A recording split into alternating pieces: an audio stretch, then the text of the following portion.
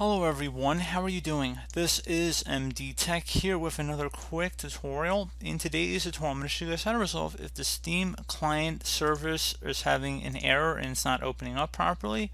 So we're going to go about how to hopefully resolve this without too much of a hassle here. And we're going to jump right into it and start by opening up the start menu. Just left click on the start button one time. Type in services, best match, go back with services listed right above app. Go ahead and left click on that. Now you want to locate the Steam client service.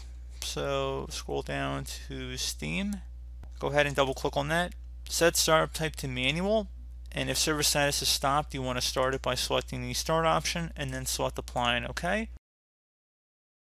So once that's done, would suggest restarting your computer, and hopefully that should be about it.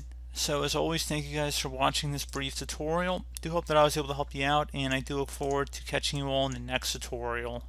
Goodbye.